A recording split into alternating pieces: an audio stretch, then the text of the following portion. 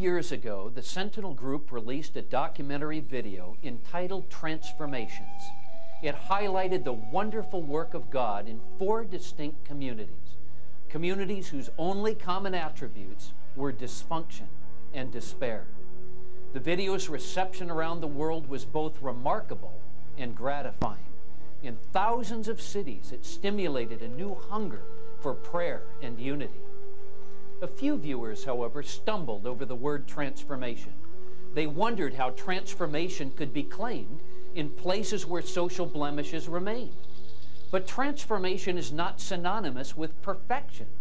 In this present fallen world, there are no perfect communities. Transformation is more accurately related to sanctification. It is both a state and a process. How we define a community depends on our perspective. Is the proverbial glass half full or half empty?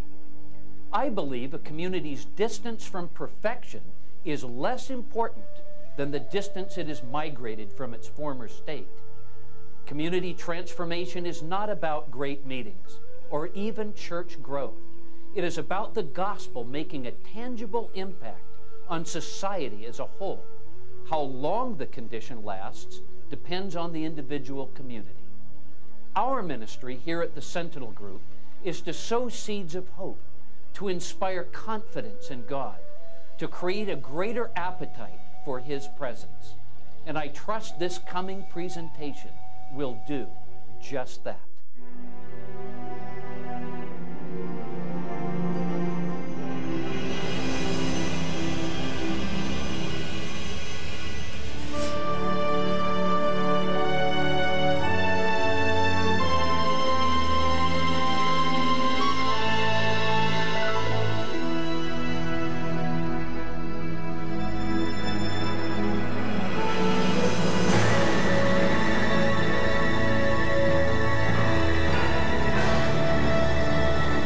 Dominion and all belong to God. He establishes order in the heights of heaven. Can His forces be numbered? Upon whom does His light not rise?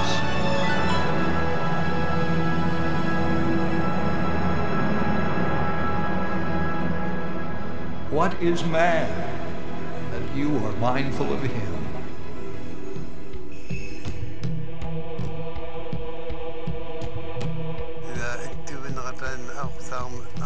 His name was Anguterzog. This happened a long time ago. It is not written. My grandfather told me under the stars. His name was Anguatizwak. He was the spiritual leader of our clan. He helped our people, the Inuit, form their thoughts. He told us when it was time to break camp and move on. We lived on the northern shore of the big island, the one the Anglos call Baffin. When Anguatizwak was getting to have hair like snow, he heard about God from an Inuk who had come up from the south. The Inuk spoke of a new belief, of someone named Jisuzi. He said he was the Son of God. At first, Anguatizwak did not understand what he heard, but he was curious, for his job was to explain spiritual mysteries to the people. And that is when the hidden things began to move inside himself. A vision came to him. He went on a long journey to search for truth. For a long time he could find nothing. But one day he found a place where the light and the dark came together. He could not go into the light or into the dark. So he climbed into a gap between them. He went up and up and up until he found a door. But he could not get in. And so he awoke from his dream. Anguatizwak could not understand this. He thought maybe the door would open if he followed the Inuk's god. A desire was burning inside him. And so he decided to give himself to this new faith. There is an Inuit way. When the people want to give their whole heart into something, they make a ritual. So Anguattiswak thought he would kill a seal so that the people might share its meat and its blood together. That is when he told his people, I've made a choice. I'm going to go out to hunt seal. If I catch one tonight, I'm going to give my life, and I'm going to practice this ritual. But if I don't catch anything, I'm not going to do it. There was no moon, no stars that night, just heavy clouds. So Anguattiswak knew it would be hard to find seal, but he wanted to do it. So he went out onto the frozen ocean to look for a breathing hole. Even in the dark, he found one, but the seal was not there. He had to wait. It was very cold, so he built a little wall of ice to protect from the wind. Then he sat down and made his harpoon ready to strike the seal. When after some time the seal didn't come, he fell asleep. While Anguattiswak was sleeping, the dream came again. He saw it until one time his head became heavy and he woke up. When he opened his eyes, he looked down at the breathing hole. There was something different. He realized he could see his shadow. Something very strange on a moonless winter night. Suddenly the area began to get brighter and brighter. And that was when he saw them. Anguattiswak saw three beings that looked like they had wings. Wings! They were coming down from out of the clouds. They did not speak, but Anguattiswak knew why they had come. As soon as they left, a seal came out of the hole. Anguattiswak put the harpoon into it and dragged it back to the camp. The people were still sleeping. Later, they came out of their tents and igloos and shared that seal. That is when Anguattiswak and his people started to follow Jesuisi. Many years later, the missionaries came and told us the whole story about God and his Son, as it is written in the great book. And we knew it was so. We are all, I am descendants of him. The Lord is near to all who call on him, to all who call on him in truth. Like the high Arctic, Scotland's remote Outer Hebrides echo with tales of the supernatural. And like the far north, this rocky, windswept armada seems an improbable place for God to visit. Yet the heavens have been rent over this ancient land with remarkable regularity. These visitations have been called revivals, but they are unlike anything most of us have ever experienced. History records gatherings of 9,000 people, but that's difficult to take in because there were only 12,000 people in the island. In 1949, the presence of God descended yet again, this time in the parish of Barvas. The refreshing was certainly needed, but it did not come easily. Religious pride and legalism had created deep divisions within the church. Some clergymen refused to believe that God could do a great work that did not begin with them. When the refreshing did come, they opposed it bitterly. There was such tremendous opposition from the largest denomination. Mary Peckham was a teenager when the revival broke out, but she can still remember the spiritual coolness that preceded it. The spiritual temperature in the island before the revival was religious, but certainly not lively. It was a spiritual winter. Not everyone was ready to bundle up. Revival is something that when you've experienced it, you always want to see it again.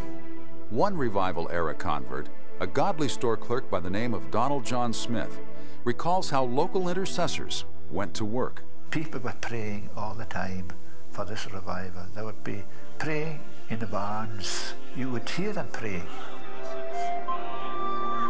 Among the more fervent of these prayer warriors were two elderly sisters, one of them nearly blind, praying for revival several times a week, often late into the night. They were gripped by the promise of Isaiah 44. I will pour water on a thirsty land and streams upon the dry ground. One of them was housebound. She was in bed there. I used to read the Bible with them and pray with them, and you would feel the presence of the Lord. They knew their Lord. Challenged by the faith of these godly women, 7 church leaders gathered in a nearby barn to pray. For months, they pled with God that He might kindle a greater appetite for His presence. That was the defining moment of the beginnings of the revival. It was 1949, in the middle of the year. As the elders continued their travail in the barn, they began to notice the lights in nearby crofts and farmhouses burning late into the night. Some never went out at all. The people's hunger for God had overtaken their desire for sleep. The elders realized their prayers had been answered. It was a community at prayer. Their faces would be tear-stained. There was such an expectancy, such a desire. And these prayers were travailing. They were painful praying. Such a longing that God would come. And God answered. With nothing more to delay Him, Jehovah drew near. Something very significant had happened the previous night. There was something quite strange, almost eerie, in the atmosphere in the house. We felt this power, and afterwards even the dishes were clattering. It was as if the Lord came down with a mighty wind. The house shook with the power of prayer and the presence of the Lord. And people were afraid because this was a supernatural happening. The Shekinah glory of God descended upon the community. A tangible, supernatural light hovering around many of the farmhouses. There was lights coming on houses. The glory of the Lord was just shining around about them. They were all stunned. They couldn't say a word. What could they say?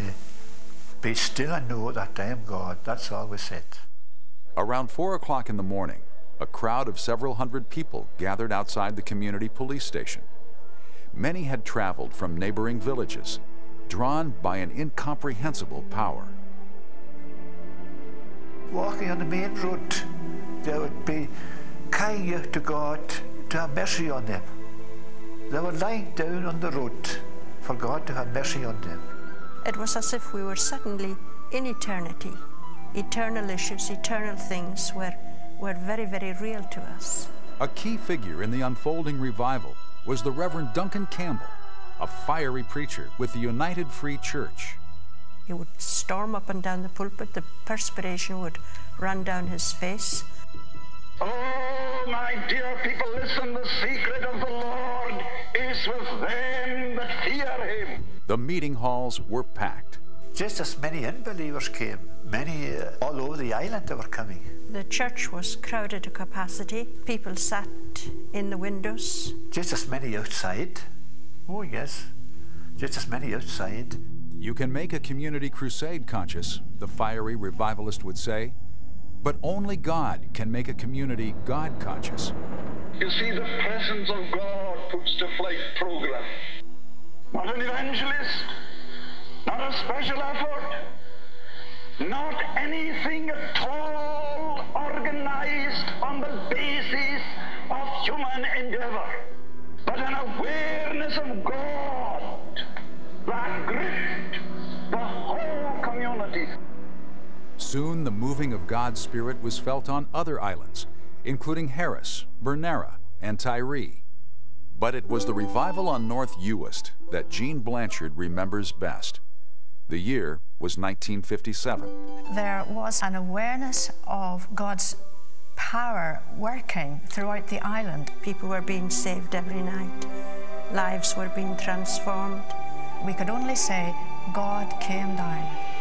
As news of the revival spread, several reporters showed up on the island around Christmas time. Upon arriving at their hotel, they were promptly escorted into the bar by the local proprietor. Look, he said, all this alcohol is here. He said, the people are not coming. They're going to the meetings. The revival meetings had just spoiled their sales. Similar complaints were heard all over the islands. Lifestyle was changed, all right, there's no doubt about that. The drinking houses of the village, they gradually disappeared one by one with the power of the revival. It affected the whole community. You couldn't be indifferent to what was happening. It was as if there was a canopy of an awareness of God over the whole island. There was a complete transformation. And the people in the world knew it. God had come. That was the answer. Revival is not only biblical, but believe in revival because it is historical and God has done it in history. And because it is communal, it changes communities. And it is practical, it changes people, it makes people new.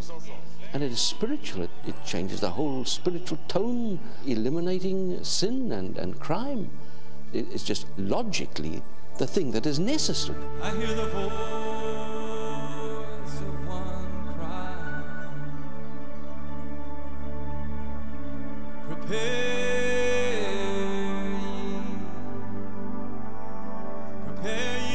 ye the way of the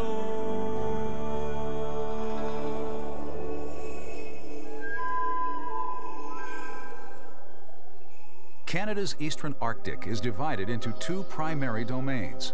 Nunavut, the country's newest self-governing territory, and Nunavik, an Inuit homeland in northern Quebec. Together, the region encompasses more than 2.7 million square kilometers. Remarkably, this vast and frigid landscape is inhabited by less than 30,000 natives. For hundreds of years, they traveled in clans. They had no collective voice. At these latitudes, the land is so cold that even trees refuse to grow. But it is the inner barrenness that does the real damage. For decades, the Inuit have struggled to find their identity. Robbed of any sense of place and purpose, many communities have spiraled toward the abyss. There was this great void. So many from that generation, they turned to alcohol. They lost their culture, so there was a lot of shame. For this town, it was like dark. It was like a nightmare. It was awful. It was very awful. I remember when people would die, we would go for mourning and mourning, you know, we would be sad because we have no hope. This is Kangertsujoak in northern Quebec, and we have about maybe around 500 people here. Annie Tertuluk has lived on Quebec's remote Ungava Peninsula since 1964. As Annie and her husband Mark know all too well, alcohol became a troublesome companion to many Inuit. We were one of the worst couple in town because we were young and we were drinking. When my heart was beating fast after drinking, I could hear trouble was waiting for me. I think the whole community was drinking at that time. I remember one time the whole community was drunk. When we receive our booths in the community all together, oh, you would hear people shouting there. I lost my brother because of alcohol. People shouting here. Lost a lot of friends. People fighting here. It was tearing up my life. It was bad. Oh my goodness, it was terrible. There were no laws. The frozen north was more like the Wild West. No police. Life was dangerous. No rules in the community. Our community was really sleepless people with all crimes that we had. Women and children had little protection. We had wife abuse, spousal assault. My husband, he beat me.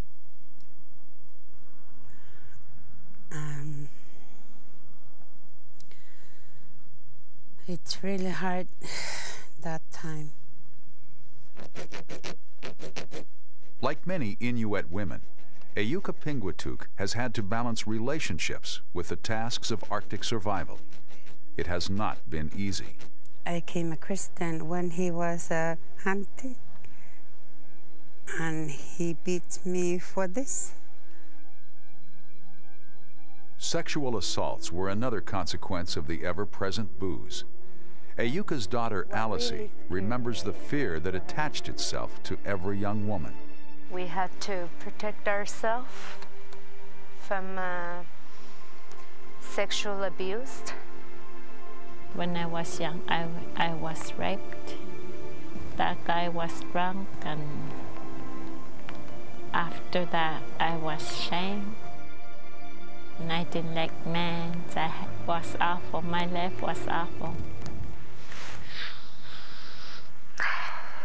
The wounds were deep and often reopened.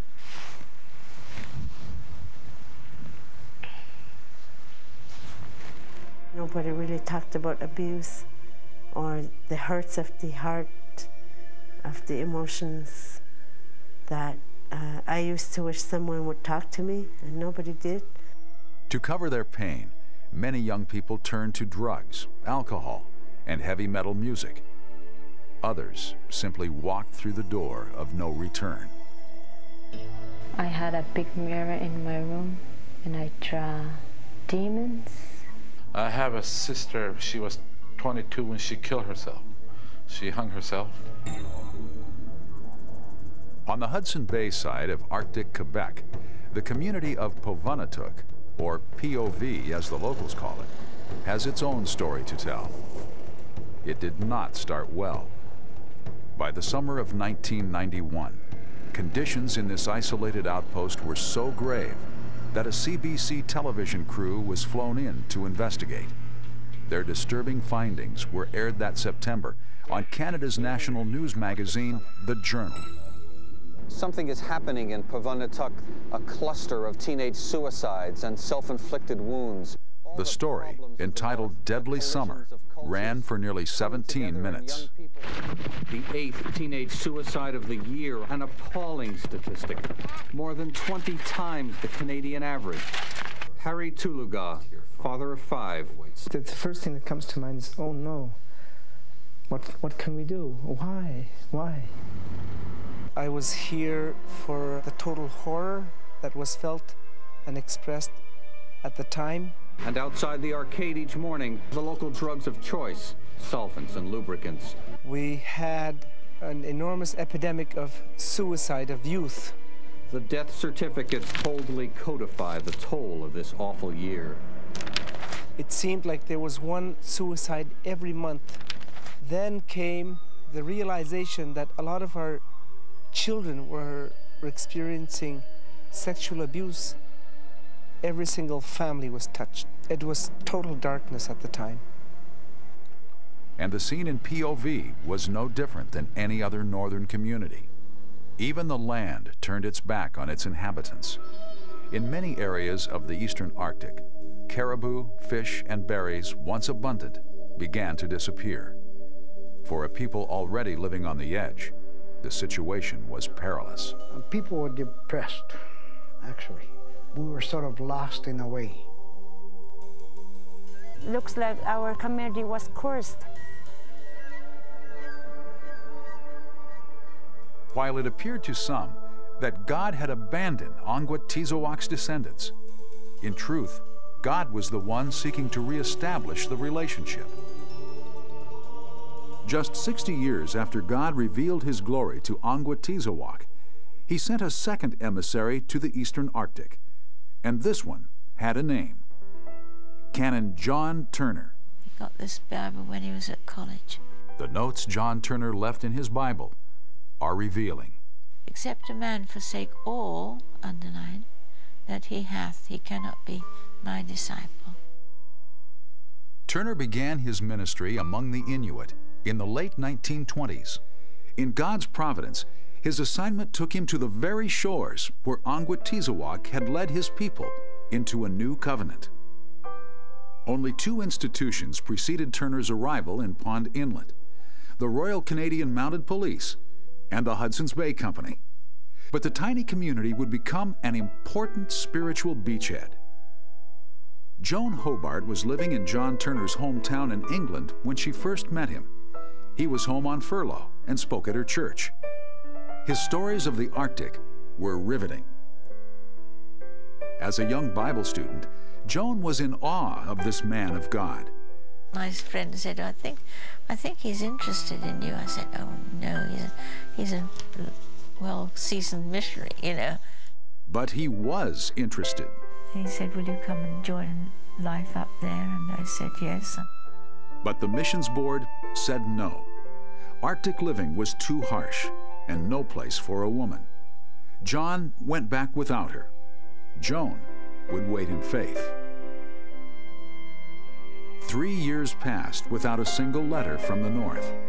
Then one day, a telegram. Permission granted. Bring ring, cake, and wedding dress. The trip was dangerous. The world was at war. German U-boats were patrolling the North Atlantic. The last leg of the 2-month journey was aboard a supply steamer called the Nescope. The vessel stopped only once each year to offload food and mail. It was a long journey to the middle of nowhere, all based on a single telegram and a lot of faith. I was a bit nervous because I thought, now suppose he comes and doesn't really want me. So I went downstairs into the saloon. I said, well, I think I'll marry the first man that comes aboard. So fortunately Jack came in a little rowboat and came and found me, so I think it turned out all right. She and Jack, as she called him, were married that afternoon. They spent their honeymoon in an igloo they built together. As a newlywed, Joan learned how to use a coal stove, how to melt ice to make water, and how to make a home at 40 below. I had to learn how to cook seal. I wasn't good at it at the beginning. Oh dear. Childbirth and medical care were strictly home style, for the nearest hospital was too far.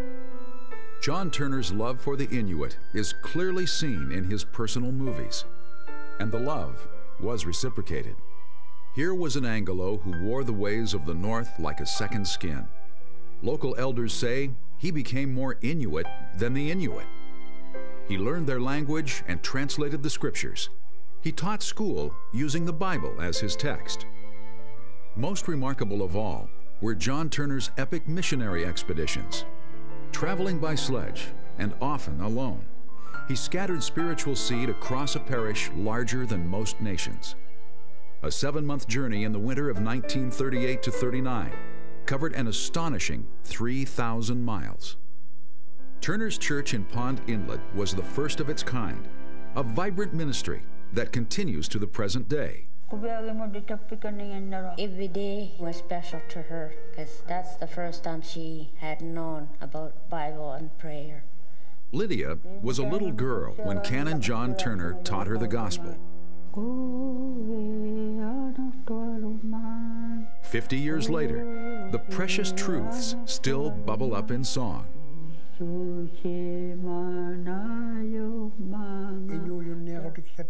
Cornelius Nutagak grew up with memories of a coming glory. John used to say to us, there's a life after death. It is very beautiful, and it's called heaven. Turner was God's man in the Arctic, but the heaven he preached of was not so far away. The gun went off and he fell back. Arriving home from a hunting trip, he saw a child struggling with a heavy load of ice. As he bent down to help, his shotgun slid off his shoulder and fired. It went up here into the back of his head. The effort to get Turner to a hospital made international headlines. Soldiers parachuted in with medicine to stabilize the badly wounded minister. As paralysis set in, Joan was John's nurse day and night, bathing him, turning him, giving injections. She had 2 toddlers and was nearly 8 months pregnant. It would be weeks before the ice could support the landing of a rescue plane. The restless and hungry soldiers were now added to Joan's burden. I went into Jack and I said, oh, I just can't do this anymore. I'm so tired. And I began to cry, I think. And he said, well, they are my guests. We must do what we can for them. When John Turner had nothing left to give, he gave a little more. Weeping Inuit besieged the Turners as they set out for the frozen lake. Although John could barely speak, he led them in prayer. Shortly thereafter, Canon John Turner died in a Winnipeg hospital. 3 weeks after his funeral, his third daughter was born. Joan named her Faith. I found my dad's Bible the other day in my mum's bookshelf, and although Faith never met her father, it was wonderful. He is no stranger. I just was flipping through it, and I came across this that he'd written at the back. And I determined henceforth I would seek no appropriation, but that of God. Did I ever start on a life of happiness and holiness? But from that day until now, I've been content to live alone with God. And I just saw in it what my father's heart was like, to just, go after what God has spoken to him. John Turner died long before he went to the Arctic. He knew that unless a kernel of wheat falls to the ground and dies, it remains only a single seed. But if it dies, it produces many seeds. That was his vision. Joan has seen it too. I had a vision once of all the young people coming through the streets, singing hymns and things. In a vision, it will work one day. Yeah, it will come to pass. Like many in the Pond Inlet community, James Ariak sees himself as a spiritual descendant of Ongwetizewak and a spiritual disciple of John Turner. The planting of the word occurred into our parents. And our parents, through the planting of the seed, bore fruit. Back in February 1996, something happened. Throughout Pond Inlet, small groups of intercessors were pounding heaven with prayers for revival. Providing inspiration for this assault were two men with big hearts and worn-out knees, Arctic evangelist Billy Arnacook and local pastor Moses Kayak. That's when the people were convicted and were drawn to the Lord in a great numbers. And they were so convicted that they felt they had to clean their houses. The dirt paths leading to John Turner's old church were suddenly congested with desperate townspeople. Everyone, it seemed, wanted to get rid of their illicit drugs, pornography, and heavy metal music. It was coming in like a flood. We had a big can, garbage can, right in front of the altar every night. They kept filling it up and filling it up. Every night they went to the dump and burned them up. After 5 nights, the town dump was full. As community leaders considered incinerating the remaining items, they received encouragement from an unlikely source: the Royal Canadian Mounted Police. They had a bonfire right about here where the iceberg is. The Mounties even provided logistical support. They said we can even provide gas to burn up the junk. Nearly the entire community turned out for the burn.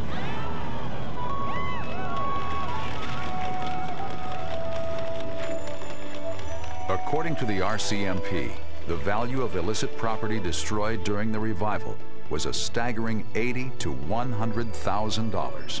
It was a deep repentance. The Holy Spirit himself was speaking to the people. The whole community was completely transformed. The afterglow of this momentous occasion warmed hearts for months to come. But it also hinted at a fire yet unrealized. A fire so remarkable, it would be talked about half a world away. February 28th. It happened in the middle of winter, February 28th, 1999. Believers had gathered for a week of revival meetings at the Anglican Church. Hungry for God and troubled by new reports of community drug use, they decided to add a special Sunday afternoon youth service. Among those leading the meeting were Pastor Moses Kayak and his ministerial colleagues Joshua and James Ariak, all great-grandsons of the original lightkeeper, Ongwat Tizoak. An invitation was offered for youth who felt they wanted to come closer to God. Worship leader Louis Ariak was praying over the youth that had gathered around the altar.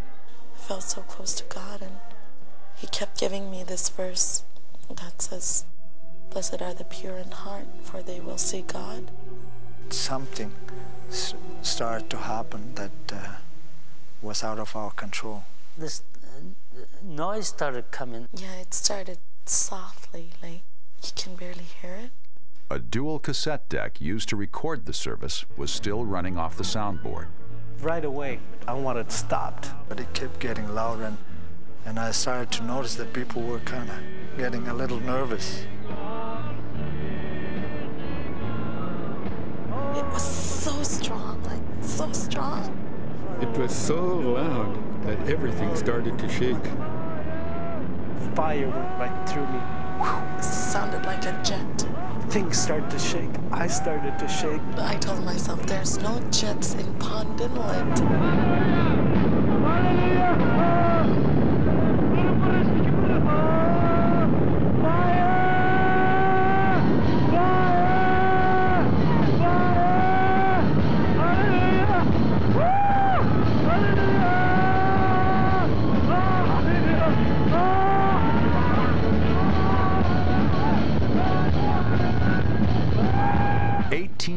After this extraordinary visitation, it was evident the moment still had power.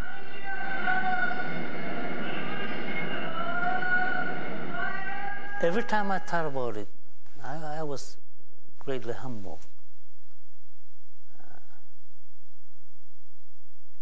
Thinking that the Almighty God can visit us. When Pastor Moses Kayak first heard the low-pitched rumbling, he walked over to the church soundboard to adjust the settings. I tried this, not stop, try this, no stop. When these efforts failed to correct the situation, he quickly turned down the master control. When this too failed, he shut the system off completely. Still, the sound and the recording continued. It shouldn't have been recorded. It's only by the miracle of God. He was completely humbled to the point where he wanted to continually come before God, kneel and ask for prayer and ask for the cleansing of the heart to become pure before Him.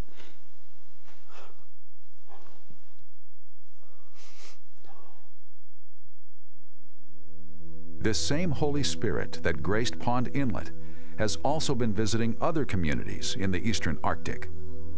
One of them, the tiny hamlet of Opaluk, is situated on Ungava Bay in northeastern Quebec.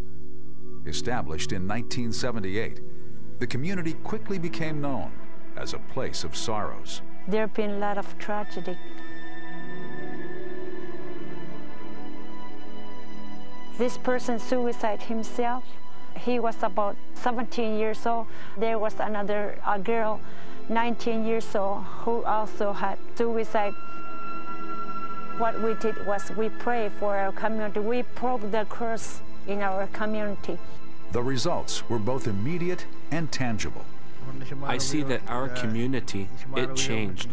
I find since our prayer that time, we are set free. We're happy now. School teacher Maggie Apatuk is the proverbial human dynamo, bearing witness of Christ's love at every opportunity. Since I'm a Christian, I always want to share my heart to the children. I always ask them, do you have a Savior in your heart?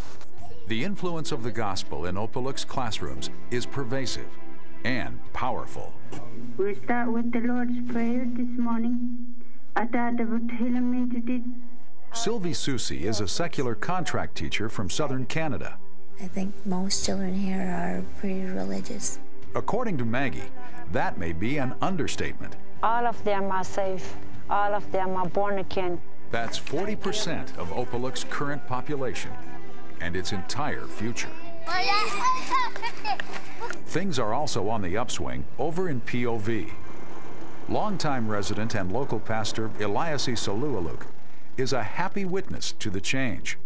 In 1996, this community was really revived by the Lord. The whole community was really amazing. Once again, an important key was fervent, united prayer. Having a heart open to God, that was all it took. And then came the outpouring of the Holy Spirit on the community. And the wailing in the churches.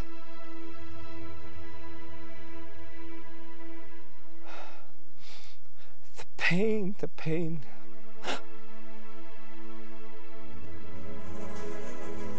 The travail rose as incense before God, and the heavens opened. We were seeing results, a lot of results, good results. Suicide has completely gone on the downtrend. In fact, crime at all levels has diminished. But we have an all-forgiving and almighty God, and families have been healing over these past 6-7 years now. It's been wonderful to see the movement of God in our community. While it is tempting to stop and celebrate God's work in POV and Opeluk, the story does not end here. And it's wonderful to see how God is moving. Not just in POV, in all communities. Since people started to get saved, it's a different story. My slate is clean because of Jesus. See, God is saving these people we never thought would be changed. I found him. He's a big God. I really found him. He's a big God. Hearts and relationships have been mended. I've seen men get up and publicly repent that I have abused my children and I've abused my wife. My husband, he's helped me right now. He's really changed his life. Many people have been healed from those wounds, especially women. God is using them today. God is just changing communities. Jesus was the answer to all their problems. Whole communities, it's amazing. Not every community in the Arctic is at the same level, but I don't think there's any community now where something is not happening. Everything, it changed. It completely changed. It's spreading everywhere. The fire of the Lord is spreading. You can visit every community and they can tell you the same story. Huaktek, Kanutsukalso, Kanyatsujuak and Kujuak, Opeluk, Puvungtuk, and Resolute Bay, Clyde River, Arctic Bay, Panilet, Lake Harbor, Tasuyak is starting, Coral Harbor, Gansualujuk is starting. Oh, what I see is beautiful. The gospel has also begun to infiltrate the political arena. According to longtime Arctic missionary Roger Armbruster, God is raising up a new generation of native leaders that is not shy about declaring the lordship of Christ. This mace is made of a narwhal tusk. This is the symbol of the authority of the Nunavut legislature that's brought into the legislature every time they meet to do official business. And it's written on paper inside this mace, the prayer from the Lord's Prayer, your kingdom come, your will be done on earth as it is in heaven. Some mayors I know of open their council chambers for prayer meetings twice a week. They know that without God at this meeting, it's not going to be good. So he's always included in everything. As the Bible says, when the righteous rules, the people rejoice. God has even touched the land itself. The land is starting to produce and become productive. 20 years ago, there was no caribou, and since that time, the caribous are coming back here. And even fish in the lakes were starting to grow. Even the land is starting to produce some little plants. We are so blessed. A hope that once invaded the heart of a solitary seal hunter is now on display in churches, classrooms, and council chambers across the eastern Arctic. It is a reminder that the love of God is not only deep and persistent, it is also purposeful. Isn't it like God to take a part of the earth that man would despise and say, well, what value is that frozen Arctic tundra? And God says, I'm going to use that part of the earth to glorify myself. I had a vision once of all the young people coming through the streets, singing and praising the Lord. It will work one day. Yeah, it will come to pass. Listen, your watchmen lift up their voices. Together they shout for joy. When the Lord returns to Zion, they will see it with their own eyes. For I can hear that thunder in the distance, like a train on the edge of the town. I can feel the brooding of the Spirit. Lay your burdens down. Lay your burdens down. Having observed God's willingness to transform discrete territories and cultures, only one question remains. Can this happen at a national level? Is there any evidence of God at work in a modern state, a sovereign nation? The East African nation of Uganda seems an unlikely place to look for answers. Racked with demonic fevers, this one-time Pearl of Africa has spent decades in a deep spiritual coma. Its very name has become synonymous with death. As the nursery of AIDS, and as Idi Amin's personal house of horrors. I think Uganda has been a country of pain, a country which has gone through one military coup to another. I know what it means to live in fear. Pastor John Malindi was a teenager when the horror began. People have been killed in thousands, massacres, whole villages being massacred. And sometimes you would not know exactly who is doing the killing. Those who listen to John Malindi's vivid tales may squirm. His body lay there for 2 days. Or even weep. And the baby had pulled out the breast of a dead mother. But they will always remember. We did not recognize what we were fighting against. Uganda's history, like that of many African nations, is filled with magic practices and secret rituals. Fetishes known as Mayembe were everywhere. And kings, even to the days of Idi Amin, are known to have offered human sacrifices. Africans are covenant people, if I may say. Much of what we have is covenanted to the devil. Our history tells us that our ancestors worship other gods other than the God of Abraham. For Uganda, the consequence of this idolatry has been a long season of fear and pain. What I knew about Idi Amin was a towering figure with who wanted to throw around his weight and wanted his presence felt all over. Journalist Bart Kukuza grew up under the shadow of Uganda's infamous tyrant. Like many of his countrymen, he was optimistic when Amin's overthrow led to the return of former President Milton Obote. But they thought that maybe Obote would be better than Idi Amin, but it wasn't. There were powers of darkness behind these people that you're looking at, which were tearing apart this nation. In those days, it was common to find bodies lying by the roadside, and sometimes people would go to look over just to make sure, is it a person I know, a loved one? If not, they would just go on. And it wasn't just soldiers doing the killing. I was born to die. Pastor Jackson Sinyanga was just 3 months old when his mother threw him into the garbage. And my grandma picked me up. Assuming he would die within a matter of days, an aunt agreed to take him in. But the boy lived, if only to revisit the pain. My father was murdered in '79 during Idi Amin.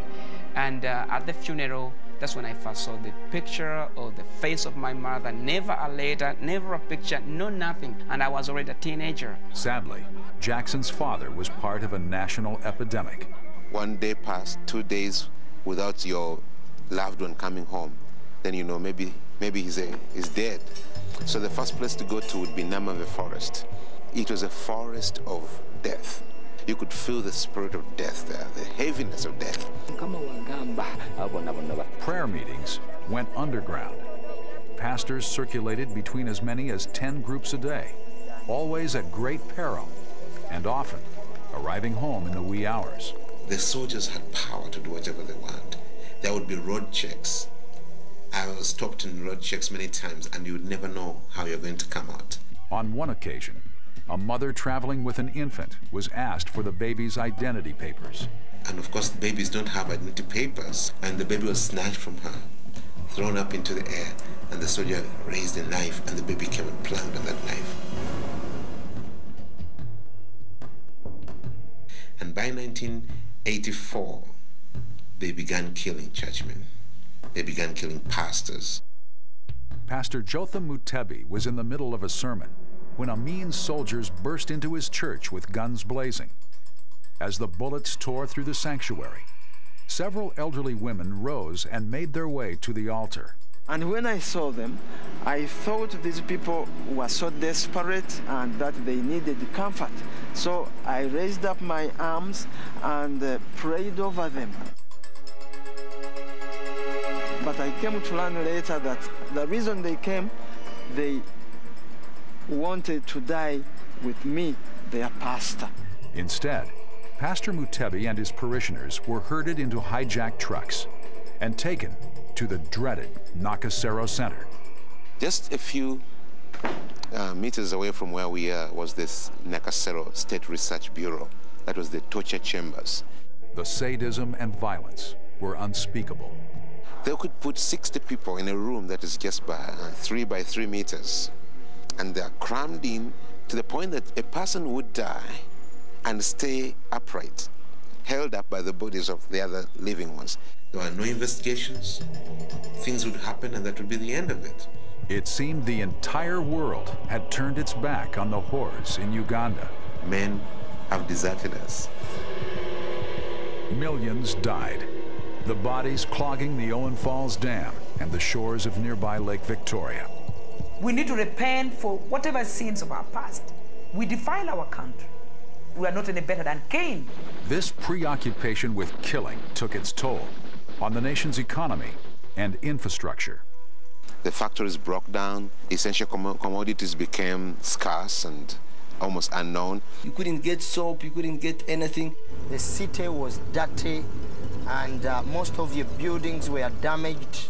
The morals of the people were so broken that you could not get a single thing done without having to pay for it. Just when it seemed things could not get any worse, they did.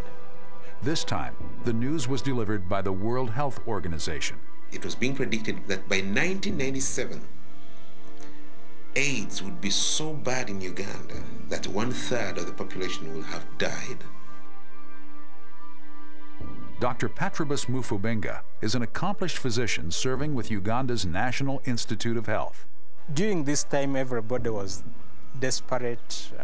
All of us were losing our dear ones.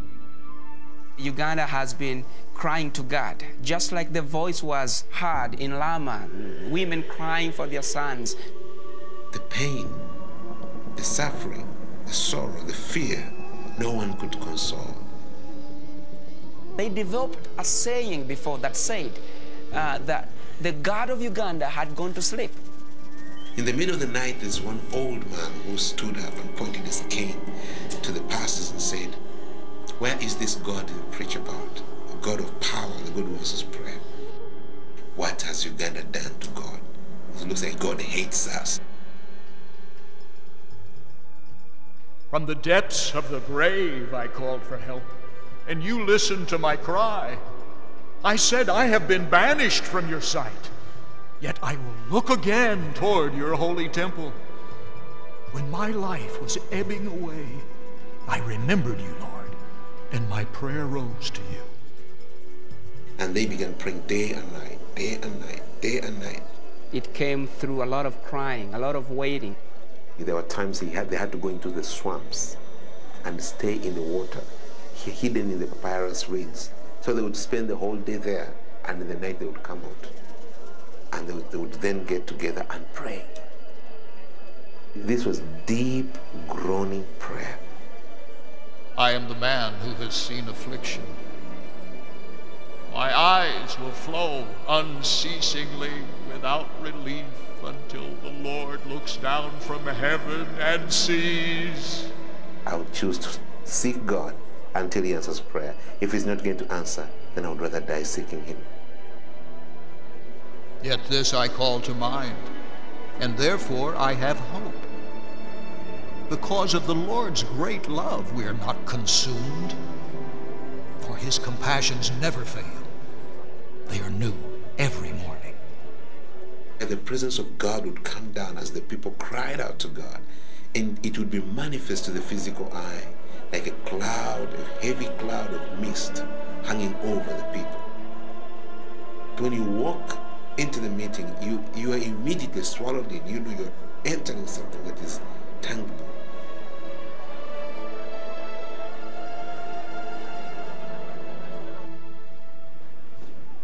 "15 years ago, this was one of the most dangerous places in all of Uganda. This community was known as the Beirut of Kampala because under the regime of Milton Obote, undisciplined soldiers used to use the homes and shops in this area for target practice. Hopelessness hung over this community like a wet blanket. It was into this place that God led a young Ugandan evangelist by the name of Robert Kayanja. He was accompanied by 6 intercessors. This is our wailing wall where we used to pray. Besides contending with lawless soldiers, Robert's team was also confronted by a powerful witch doctor named Musoki. I mean, there was a kind of a fear that walked with this man. After being threatened with death, the intercessors cried out to God. Within days, it was Musoki who was dead. After the death of this famous witch, Musoki, we begin to see the heavens open. Kayanja's tiny congregation became a vast multitude. The Miracle Center Cathedral now seats 10,000 people, and the fellowship has given birth to 600 daughter congregations. Uganda, which had been written off by many, many countries, whose economy had totally collapsed, which had no voice at all, and whose people were ashamed of being called Ugandans, began making a turnaround. And the healing process began. Not surprisingly, it is a change fueled by prayer. So churches began to pray in zones. It's like bees. You can hear bees through the night. Every community praying, every zone praying. And I felt like, you know what? The enemy must find another city, but not Kampala. Unity is another hallmark of the present revival.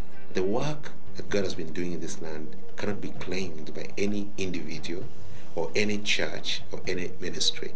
Citywide pastors' gatherings are common. God is calling us now together to pray together, to praise together. It is really happening that God is bringing churches together. To talk to each other, to appreciate one another. What I'm trying to do is to go with those people who love Jesus, who preach the Word of God. Sometimes you find me in Pentecostal churches. I do go there. The body of Christ is coming together. I am overwhelmed. The revival we are involved in now is for everybody. And unity is not something we're praying for, but something we are thanking God for. Even the dire World Health Organization report on AIDS did not shake the believers' confidence in God. We have seen the AIDS virus healed, and the doctors go, wow, I can't explain this, but there must be a God up there somewhere. I had chest pain, I had the skin rash. I started vomiting. These were terminal cases. I lost the appetite. I couldn't eat. People with full-blown AIDS.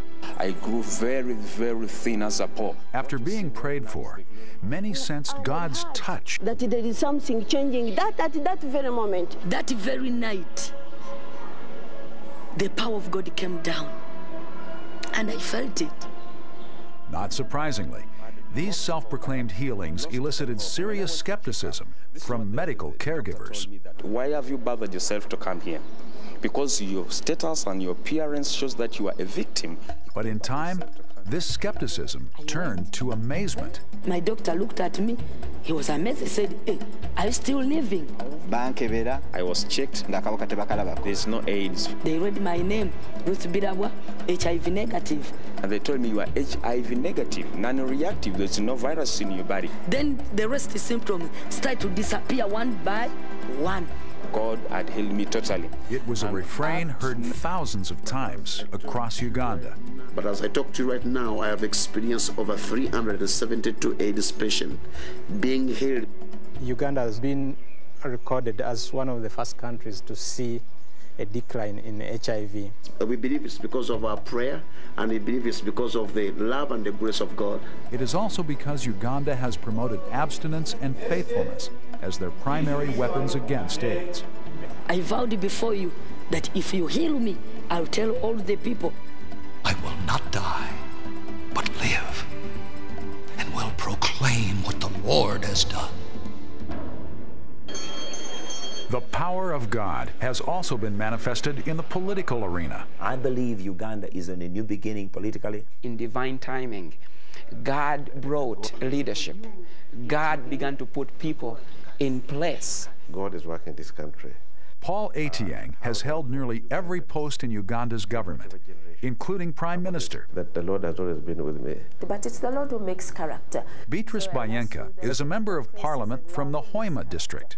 So I want to be more firm in everything that I do, and so that the light may so shine. They expect us to reflect Christ. Stephen Unyo is the nation's deputy police commissioner. I'm one of those who believe that God must talk to me, especially in this type of job I am. On a number of occasions, Unyo has seen God quell violent riots in answer to prayer. And I believe, out of my personal experience, children of God, if we continue in prayer, there is nothing impossible. But I've taken my faith up to the governmental level. Cecilia Adam Ogwal is the fiery leader of Uganda's parliamentary opposition. I am an ambassador of Christ, and I'm not ashamed to testify that anywhere I go. As we saw the government changing and the spiritual realm being changed, we felt, you know what? The God of Uganda has not gone to sleep yet. The gospel has introduced new changes even in the structure of the government. Now we have a new ministry called the Ministry of Ethics and Integrity. We never used to have that. God put me in this position. God needed a tough person for a tough assignment. And when I was tussling with getting born again, I told him, I want you to get me hold of me like you did with Saul on the way to Damascus. And he did it. Miriam Matembe remembers the day she stood before the president and his cabinet to explain her portfolio. Her words were prophetic. Do you remember the story of the children of the Israelites in the slavery and how Moses led them from the promised land? Here I am. I'm the Moses of Uganda. The Lord has appointed me here to lead Uganda from unethical conduct, moral decadency, corruption to the right direction. As the source of the river that once carried a younger Moses to his destiny, Uganda is again on the highway to history. And the journey is nowhere more evident than in the government's aggressive plan to build ethics and integrity in public office. I knew that the battle is very hard and difficult, but the Lord is with me. Today there's a lot of corruption in Uganda, but if we look back to how it was 15 years ago, it's just incomparable. Judge Julia Sabutendi is a special prosecutor appointed by the president. A fervent Christian, her corruption-free reputation has brought new energy and credibility to the campaign. What she has unearthed has shocked the whole nation, and people are trembling. Big shots. The files are full. To refresh our memory, talk to us. She is what she is because she's born again, because she has stood her ground. And to see that today people are coming back to this place of integrity is amazing. We have seen God do great things until crime rate drops 50%. Not surprisingly, this new attitude is impacting the national economy. While things are still tough, Positive signs are everywhere. The economy, which was predicted to collapse, has not collapsed as such, but it has been among the 3 fastest growing economies in Africa. And Uganda's churches are growing even faster than her economy. And we went from 7 people to 2,000 people in 2 weeks. Not bad for a young man who was once tossed onto a garbage heap. Today, it's amazing. We have 5 services on Sunday morning, and we're averaging about 20,000 people. And today, I'll tell you, our church is not the only church that God's growing. And there is revival, immense revival going on within our churches. Every day in Uganda, there is a new church starting up or a ministry starting up. Once we have set ourselves free from the sin of our past, then we need to focus on the purpose of God.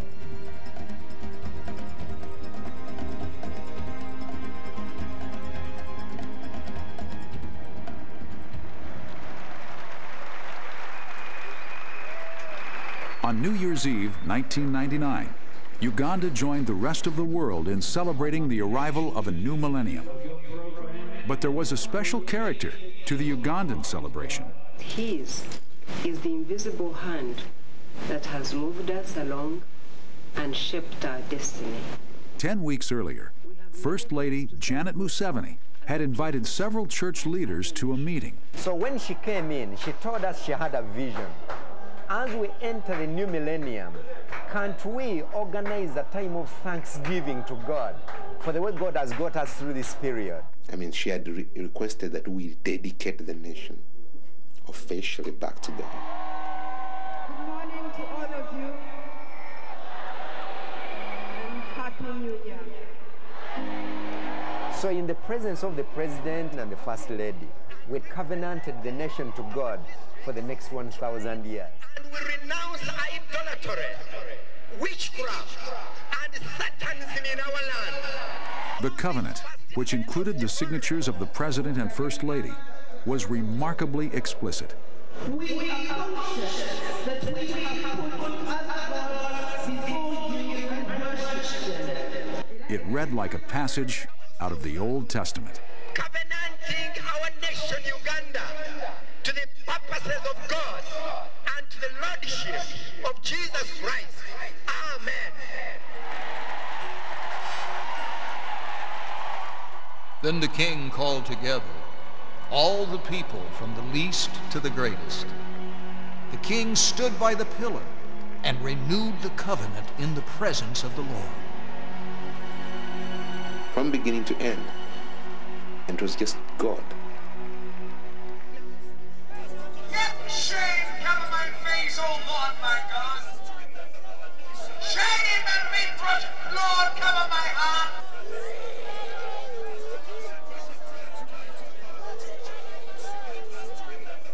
Watching these fervent assemblies, one is confronted with a glorious irony. Dictators once tried to destroy the nation's faith by preventing people from entering church buildings. Instead, the edicts and padlocks served only to remind believers that the church has nothing to do with buildings. When Uganda's faith was taken outdoors, into football stadiums, banks, hotels, even parliamentary offices, it flourished. Jesus is standing on the right hand, telling the Father, Father, I'm ready for Uganda. And Uganda, that was once used to be the pearl of Africa, was now about ready to shine again. It's amazing for people who lived at that time to see what's happening now. Life has come. It seems there's a new king reigning over the nation of Uganda. Uganda is ready for God as a nation. It's astounding. It really is a miracle. Nobody can deny it. It wouldn't have been possible if it hadn't been for the Lord.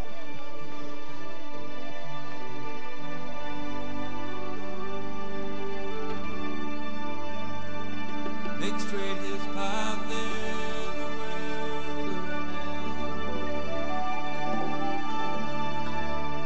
To those who would ask, why did God move so powerfully in these particular regions? The answer is simple. He was invited. And I think a spirit of revival walks in a country. It must be invited. People must desire to have that spirit. It's the kind of desire that deeply yearns to the Lord. People are praying, and they're seeking God as the realization that the only way out of this mess is God coming upon us, and God cleaning up society, and God making all things new. If my people... We must humble ourselves under the mighty hand of God first. If my people... We can only move the Spirit by our prayer. There's no other way. Let there be prayer in every area of the land, in every town, in every village, in every church. If my people...